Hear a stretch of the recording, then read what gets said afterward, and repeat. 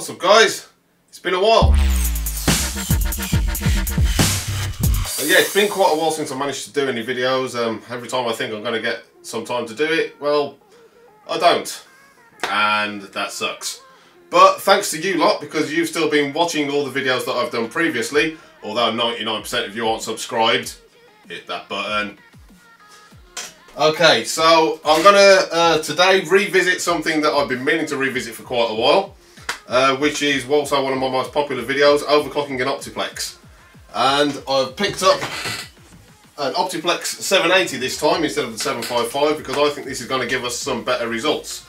And I've also got two CPUs to test this out with. So I've got the fantastic Q9550 and the even less fantastic Q6600. Out of these two, with the 780, I think if anything's going to work, the Q6600 is going to work. But with this having a higher FSB than the 755 that I used in the last video, the Q9550 may work as well. I'm fairly sure there is somewhere on the internet that would already tell me this, but that's no fun. So we're going to try this out together and see if it works today. So at the moment I'm running with a Pentium D in this thing, which sucks really bad. I'm not even going to show you how poorly this thing performs. It's basically waiting to go in the bin.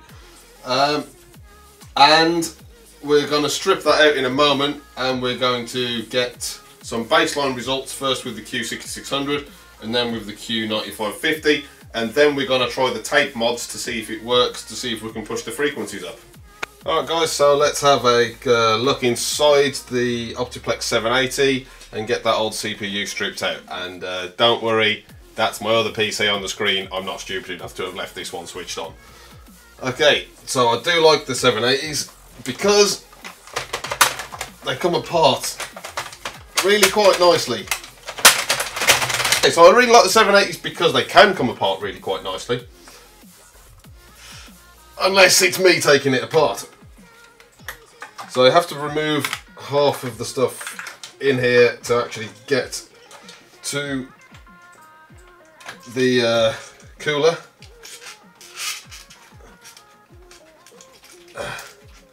This thing is absolutely filthy, by the way. I picked this thing up for £20, which isn't the worst deal in the world. Actually, it's pretty decent for a full working PC.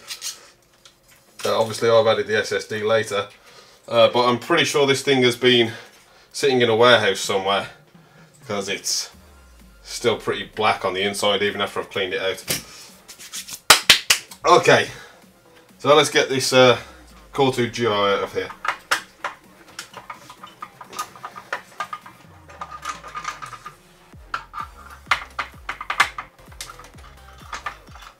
By which of course I mean Pentium D. Okay, out with the old. And let's try out the Q9550 first, shall we? The Q9550 is installed. Let's get that SSD hook back up in there and fire this baby up.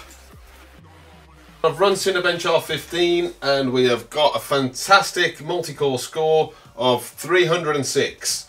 Which is well behind the single core score of any modern processor.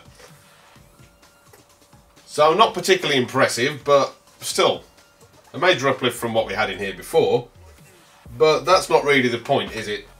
Let's see if we can improve that with a little bit of tape.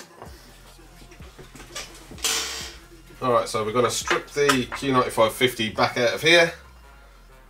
We're going to apply the little bit of tape over the pins, which I should be showing you sometime around about now. And we're going to pop this back in and hopefully have an overclocked Q9550. So as you can see, the idea here is that we're covering over two pins right here at this edge of the CPU. So let's give that a little go.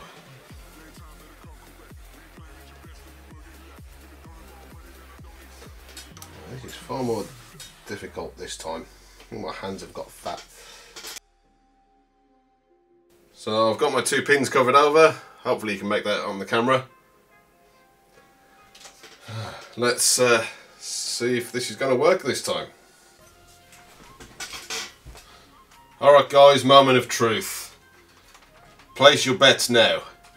Do we have a non-functional jet engine or an overclock Q9550?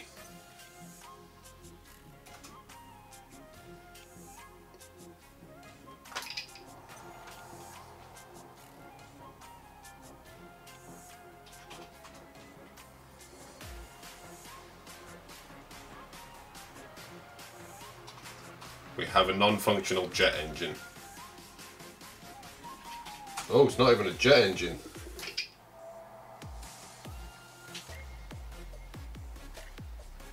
What have we got?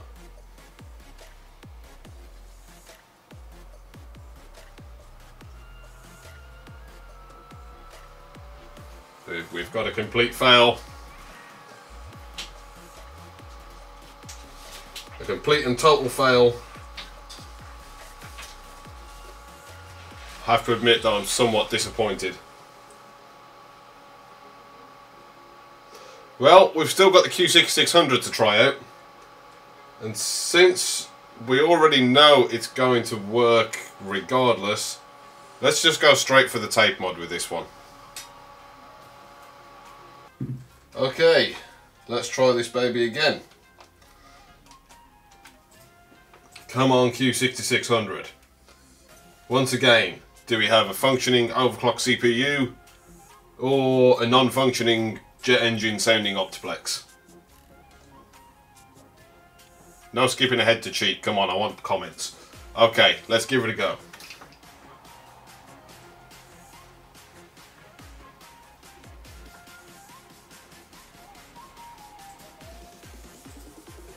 Plot twist.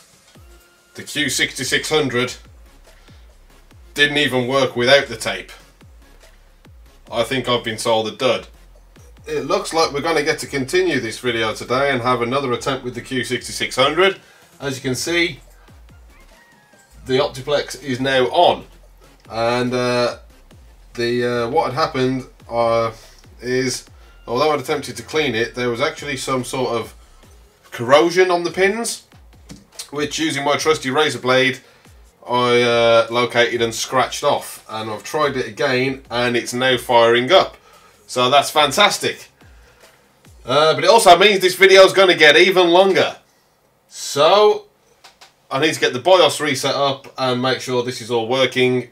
And why not, let's get that bass frequency test with the Q6600 now that it's working and in place, and then we'll try the tape mod one more time and see if we can get ourselves a 3 GHz Q6600 in an Optiplex 780. Fingers crossed.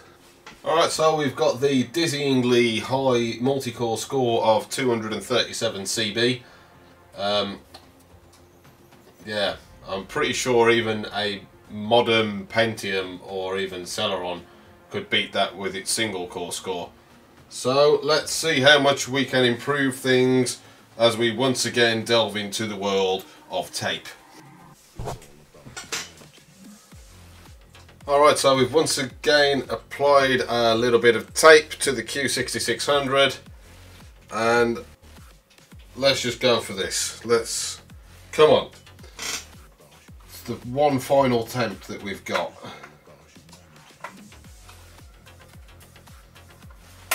I'm expecting good things this time. Well, based on all previous experience, I have absolutely no reason to expect said good things. Doesn't mean that I can't hope for them. We are booting. What are we gonna have? I feel genuine excitement now, guys. Let's find out. What are we running at?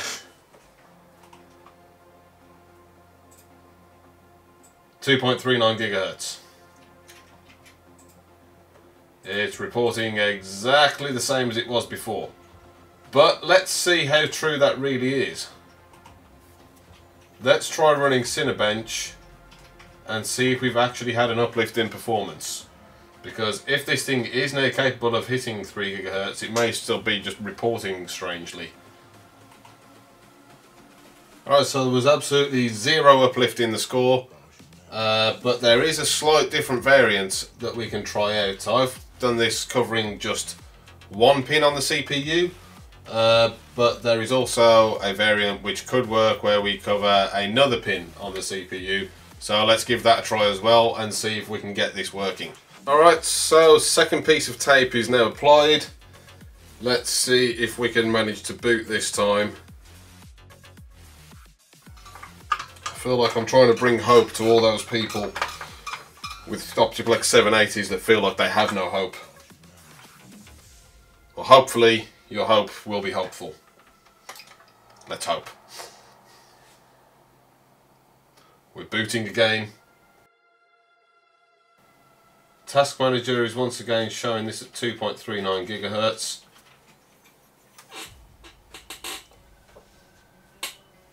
Alright, so I thought I may have given up a little bit prematurely and rebooted the system one final time and had a quick look at CPU-Z. And what we can see here is that I've got an Intel Core 2 Quad Q6600 running at 1333. And even Cinebench showed it up as 3 GHz. So we have actually had a success with the Optiplex 780, which is amazing. As for the uplift, we've got a considerable uplift over the original Q6600 score. And honestly, right now, I can't remember if that's better or worse than the score from the Q9550. So I'll get that up to compare and we'll show it somewhere here. I have a feeling it's still slightly behind, but compared to what this was running at without some tape attached to it, that is one hell of an uplift. So if you have got a Q6600 or you want a cheap semi-capable machine for whatever sort of purposes you want it for, you can now make it faster using this. Officially confirmed for probably the 5 millionth time on the internet, but the first time here on Paul's PCs. And that is tape-tastic. Catch you next time.